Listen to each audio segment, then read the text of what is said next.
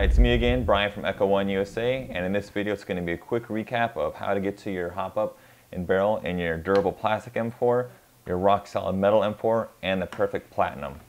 First off, the plastic M4, all you need is a small punch pin and hammer.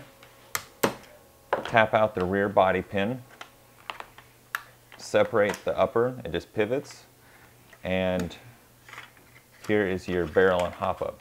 You can change the barrel or bucking if needed. Pop it back into the upper. Make sure it's springy. You can press on it. Assemble.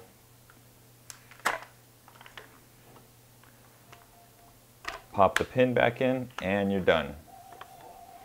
For the metal M4, all you have to do is unscrew the main front body pin.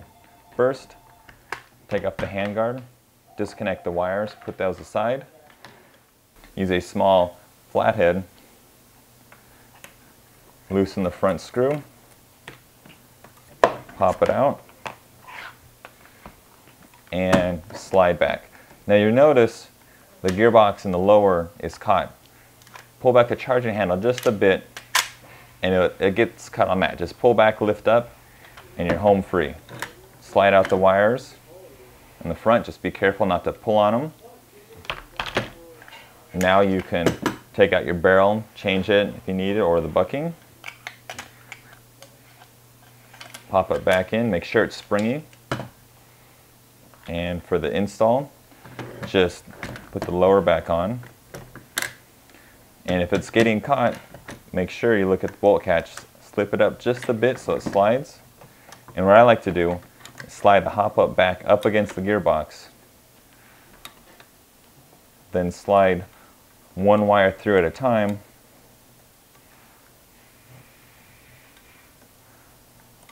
like so. Hold on to them so you don't have to worry about them slipping back out, and slide forward. Make sure the dust cover is closed so it doesn't hit on here, and if you slide forward it's going to get hit again on the gearbox tab. Slide it back just a bit, up and over, once more, back, up and over, and done. Make sure there's no wires covering the gearbox so when you stick the mag in it will get in the way. You should have about this much slack and you're good.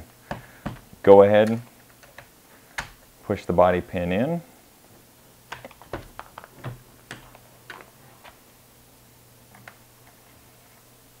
Tighten.